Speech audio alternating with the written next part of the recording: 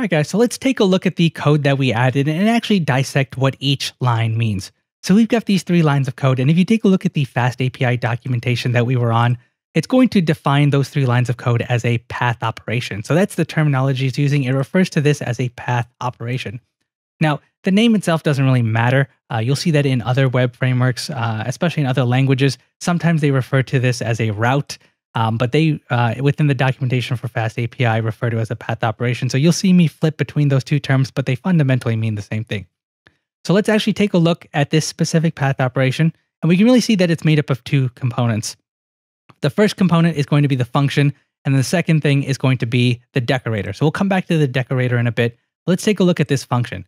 So this function is fundamentally no different than any other Python function. It's a plain old function. You'll see that there's this async keyword. Technically, this is optional. This keyword's only needed if you're going to be performing some sort of asynchronous task, so something that takes a certain amount of time. So things like making an API call, things like talking to the database. If you want to do that asynchronously, you do have to pass in the async keyword, but we're not doing that right now. So what we can do is we can actually just remove that. So I'm going to delete that and just remove that. And so now it's just a regular function, and you'll see that the code behaves exactly the same. So we have a function. We give the function a name. So the documentation just shows an arbitrary name of root.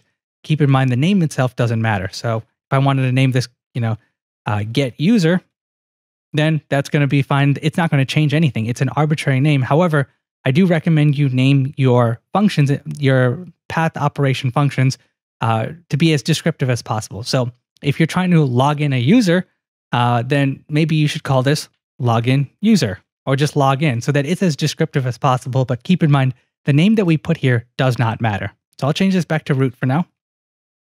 And then then within this function, you can perform any kind of logic. So if this function is meant to log in a user, it's going to have all the code for logging in a user, whatever that may be. So maybe, checking the passwords in a database to make sure that they match and to make sure that the credentials are properly accurate.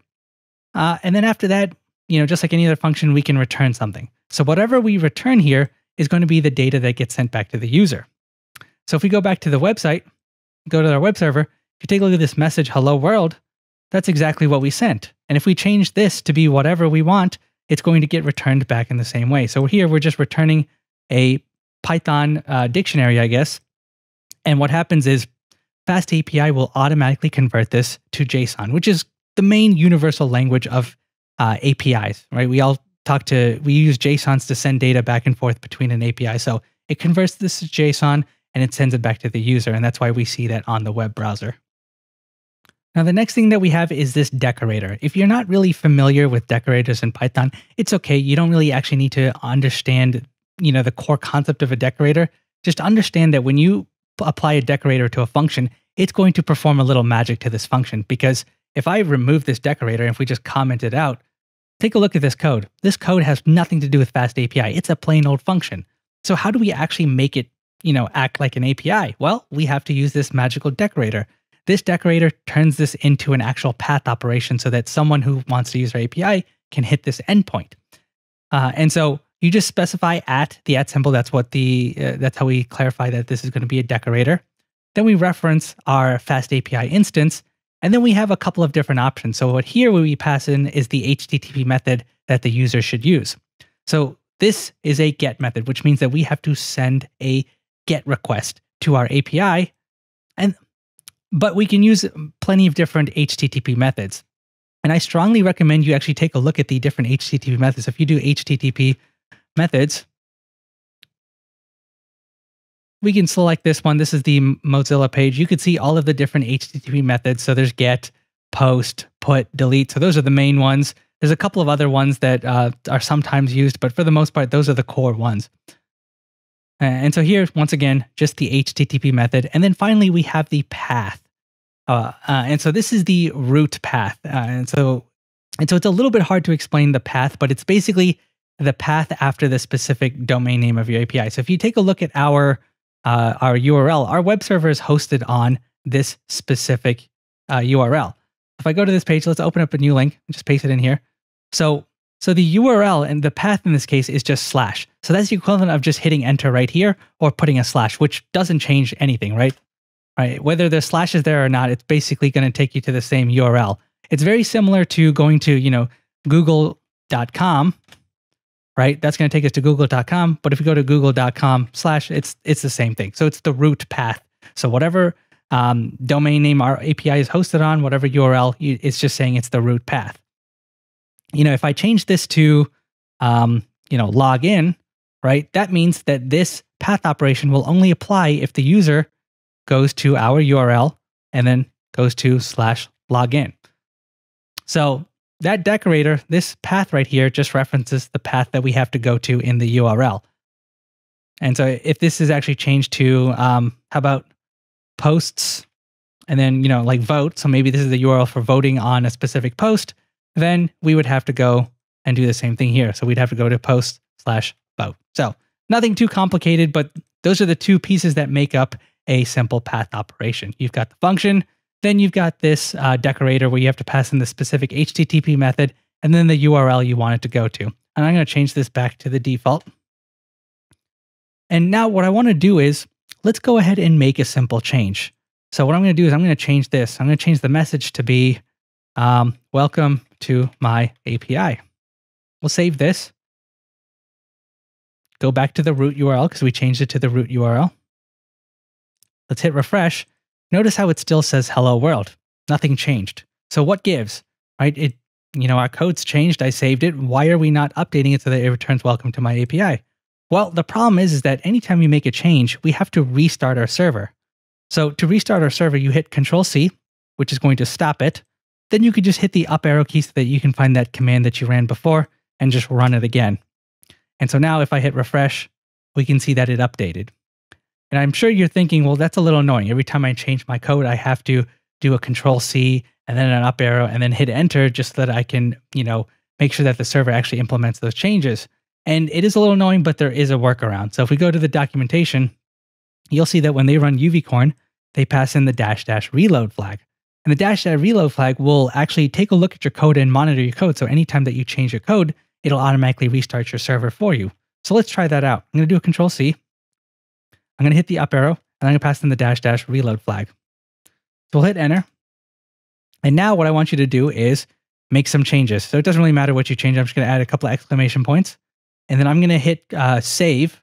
And I want you to focus on what happens down here. So if I hit save, look at that. It automatically restarted the server for me. And so now if I go back to my website or my API, hit refresh, you can see that the exclamation points are there. So moving forward in a development environment, only when we're in a development environment, we're going to pass in the -- reload flag. When we go to production, we don't need that. We're not going to be setting it up because we're not going to be changing our code in a production environment. And so I think that's a good stopping point here.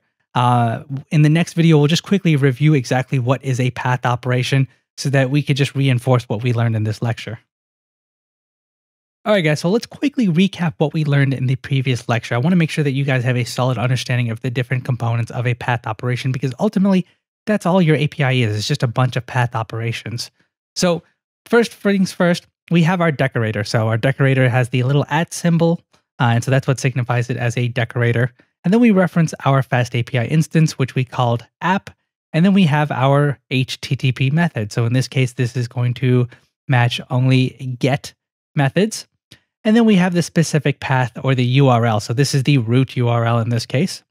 And then below that, we've got our specific path operation function. So this function is going to contain all of the logic for performing some kind of task. And when it's going to return some data, and that's the data that gets returned to the user when they hit this specific path operation. So now that we have a solid understanding of how path operations work, let's see if we can create a new path operation. And let's say this one represents retrieving a bunch of social media posts from our application.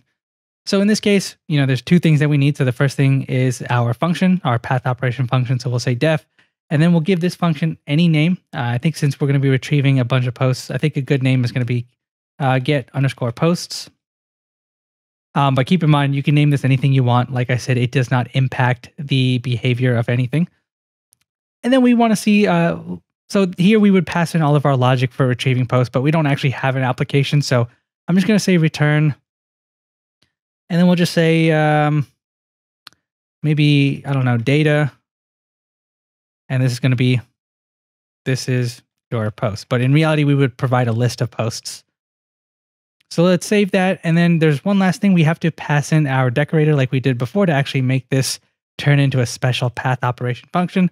So we'll say at, and we reference the instance, the FastAPI instance. We'll do app dot, and then we have to figure out what HTTP method we want to use for this path operation. So when it comes to retrieving data, you usually use a get operation. And if you don't know which one to use, you can just go back to this page right here, and it's going to explain what each one's for. So if you select get, it's going to explain when you would use a get.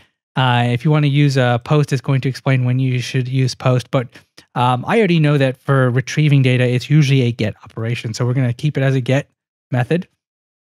Now for the URL, I'm going to say to retrieve posts, we want to go to the /post URL.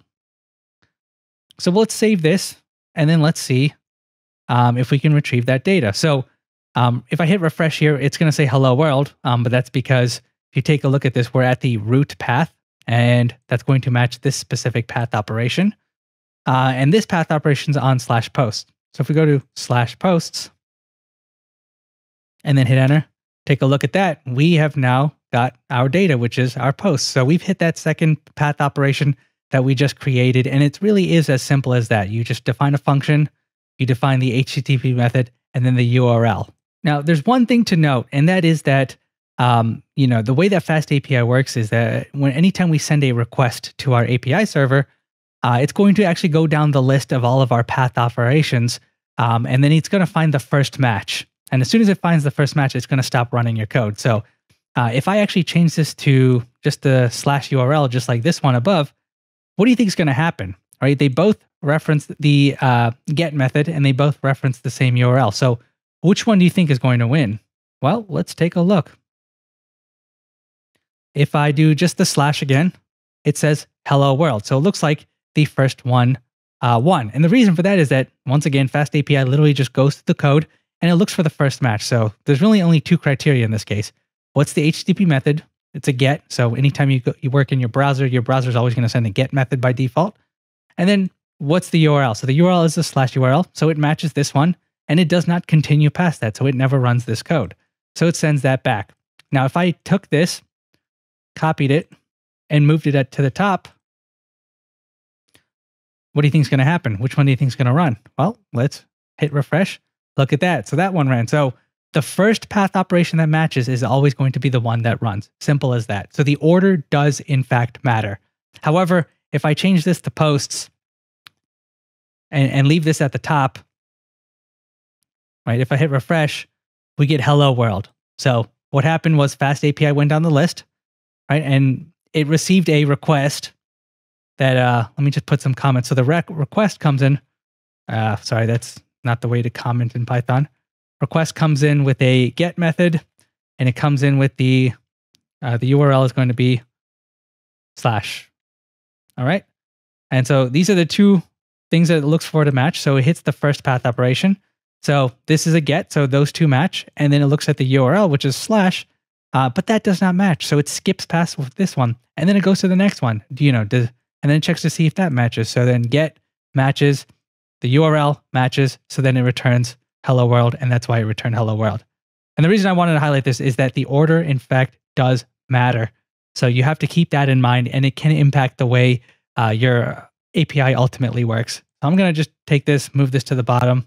But in this case, the order doesn't matter because they're hitting two different paths or two different URLs.